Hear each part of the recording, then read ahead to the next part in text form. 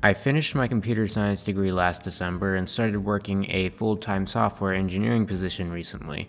As someone who spends a lot of time teaching others in the field after learning most of what I share entirely on my own, I thought it might be interesting to share a little bit about my experience in the education system, culminating in acquiring a CS degree and whether or not it was worth it for me. I'll also explore into whether it might be worth pursuing for others. This is the type of video people would normally just record their face for, but I don't do that, so enjoy staring at some footage from one of my games. Alright, so let's get into it. Was my degree worth it? Well, most people see the value of a degree being that it helps you to get a job. There are two paths to get into the software industry that I want to contrast here. There are, of course, more ways too, but first is the traditional method, which is to graduate high school, go to university, get a computer science degree and an internship, then get a job after graduation. The second option I'll talk about is to teach yourself using the plentiful resources on the internet, many of which are free. I took somewhat of a middle road between these two options. I was homeschooled my whole life until I went to college, meaning that I learned at home outside of the formal education system. Homeschooling has its downsides, but I'm mostly going to focus on how it got me into self-education here. By 5th grade, around 11 years old for those of you not in the US, I was responsible for following the curricula from the books myself, then doing the homework and taking the tests, which my mother or siblings would grade. This gave me significant experience in teaching myself from textbooks. Being in a class of 1 also meant that I could go at my own pace. I didn't have to wait for 20 students to understand the subject before moving on, and I didn't have to wait between lectures.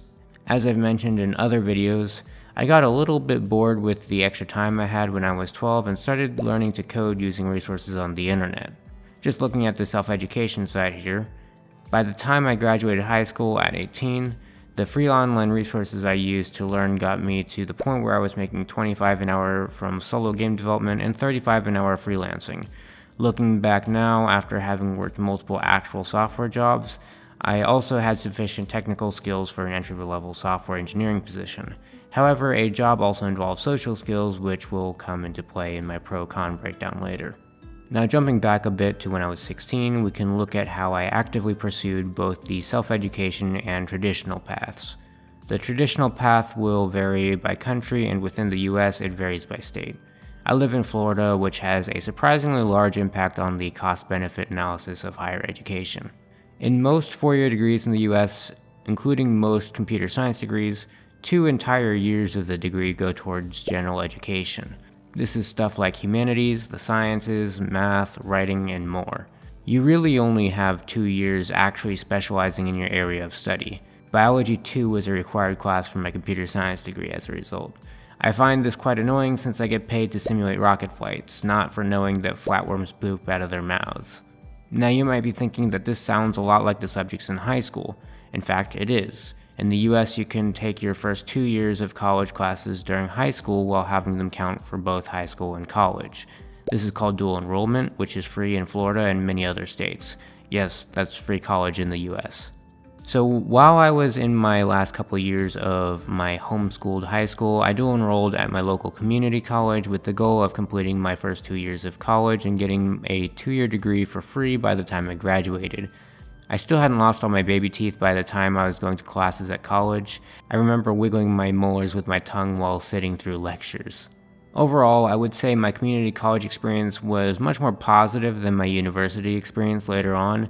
Students in community colleges are made up of a lot of dual-enrolled students and adults going back to college, which makes for a much better learning environment than most universities. With all that, I graduated high school with my associate's degree at 18 in December of 2019. I also racked up a few wins in programming competitions, so even though I hadn't actually specialized into programming in formal education yet, I wanted to see if I could break into the industry and get an internship before going to college. Remember, I was also making pretty decent money freelancing and doing solo game dev at this point.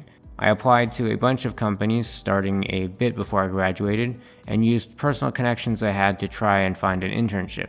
After several months of applying and only getting one extremely informal interview through a connection, things looked kinda grim. I may have gotten pretty close to pulling an Eric Barone, the developer of Stardew Valley, and just gone and done my own thing with a full-time commitment instead of the part-time commitment you've seen on my channel for the last few years. Anyways, I lucked out and finally got an internship at a small electronics company in the space industry through a connection I had. I ended up making less than half of what I could make freelancing at first. All this really shows, in my opinion, just how difficult it can be to break into the industry with the non-traditional route. It certainly can be done, and it's cheaper and more time efficient if you can pull it off, but you'll probably have to expect some humble beginnings while trying to break into the industry. In my case though, I realized that the small company I was working for would be more flexible in negotiation than most companies out there, as long as they were getting their money's worth. After proving myself, I was able to renegotiate everything and get promoted. I actually went back after getting my degree because they were open to hiring me for a 32-hour per week position with full-time benefits such as healthcare. After getting promoted the first time, I did consider skipping my computer science degree because I had broken into the industry and had gotten a pretty good deal even without a computer science degree. The issue was that I probably would have been stuck working for small companies if I ever had to change companies, because the bigger companies would have a harder time matching compensation since they often use a more rigid education and years of experience based system. This is changing pretty fast, but it's still common. Since I'm from Florida, we had two notable things incentivizing me to get a computer science degree. First, we have Bright Futures, which covers significant portions, or in my case, all of my tuition, for any public university in Florida because of my performance on standardized testing. It seemed like most in-state students at my university in computer science had this scholarship. On top of that, the Florida government passed a law in 2021 that waived half my tuition on most of my classes because I majored in STEM. As a result, a sizable portion of the computer science students in Florida get paid to take their classes. I'd recommend looking into these scholarships and other incentives applicable to your region if you're considering getting a degree, since the actual monetary cost of a degree is incredibly important to consider when deciding whether college is the best option for you. Anyways, I ended up getting my computer science degree even though I already knew most of the content taught in the software portions of the degree. I was able to get an internship through my university with just a couple applications, which really showed just how much easier it is to break into the industry while affiliated with a university. That company also offered to hire me as a full-time software engineer after I graduated. And that's pretty much the end of my story in the education system. Hopefully that served as an interesting anecdote that opened up a wider range of options to consider. To answer the original question, I do think that my degree was probably worth getting when the monetary factors are taken into account. My technical skills would have been better, and I would have completed a bunch of significantly more interesting personal projects if I had put that time into self-education and the type of stuff I share here on YouTube instead of going to university, but I would have had less work experience, worse social skills, and probably worse job prospects, partially for just not having a degree. As a risk-averse person, university was simply the less risky option. Now I want to get into some of the benefits of each option. The opportunity cost of each option with respect to the other makes up its own con list, so I'll just cover the benefits of each. First, let's talk about the self-education route.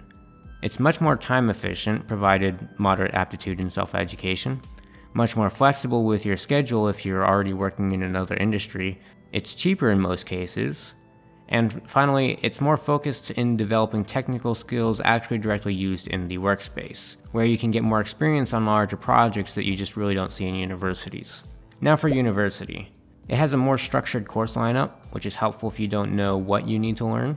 It's more balanced in some of the fundamentals, which can be good for developing your thought process and your knowledge of how things work.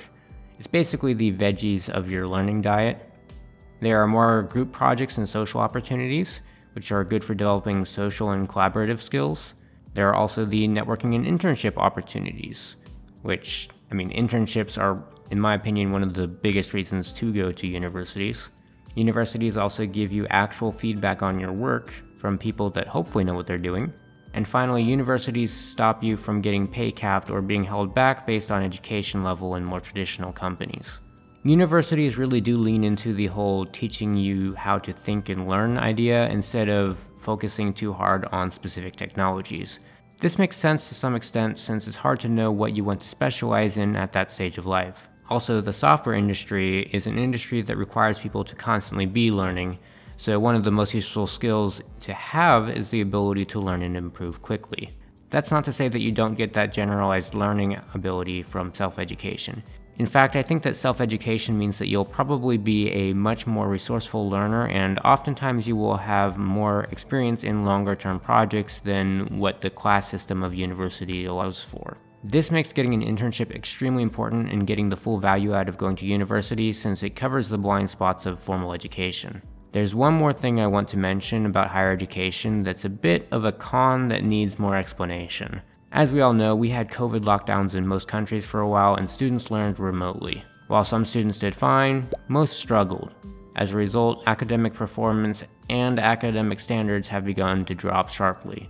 This greatly devalues higher education and makes it even more important for you to put in effort to get the most out of a university if you choose to take that route. It's so much easier to just pass everything without putting in effort after COVID. Many of my pre-COVID classes at my community college were more rigorous and challenging than my post-COVID classes at my rather well-respected university. I suspect that this issue will persist and the standards will continue to decline as people who had their education stunted at earlier and earlier ages get into universities. Between the trend of declining academic standards and the trend of companies realizing that the core skills and thought process needed in the software industry can rather easily be learned online, it seems reasonable to speculate that the self-education option will continue to become more viable as time passes. There may be a day in our lifetimes where the clear answer is that you should teach yourself through the internet, but we're not there yet, and who knows, maybe the AGI singularity is both possible and happens before that time. Anyways, for the time being, picking university or self-education is similar to financial advice. No specific choices can be recommended without the full context of your personal situation. You could start by breaking down the costs of each, both the time cost and the actual monetary cost for your institution of choice, including living expenses. Getting those into semi-concrete numbers will help base the framing of the two options a lot better. Some things to look at are the state of your skills, your personal connections, and your risk tolerance. In my case, the cost was fairly even split considering scholarships, and I had sufficient technical skills, but I lacked connections and I didn't like the risk of getting stuck looking for a job when I live in an area full of more traditional companies that absolutely require degrees. Even with a job already, I had limited options if I ever needed to change companies, which is extremely common in the software industry. Self-education isn't always the riskier option though. If you already have a job in a different industry and you would have to go into serious debt to get a degree, university could be seen as a riskier option. With all that said, keep in mind that I'm a rather fresh graduate myself, and I could be wrong about some of the things I've said here. I've taken gap semesters to work in the industry, and I took a mix of both routes, so I thought I would have a more balanced perspective that would be worth sharing. Thanks for watching, subscribe, Wishlist Yawnoc, the game in the background, and hopefully I'll see you guys in the next video.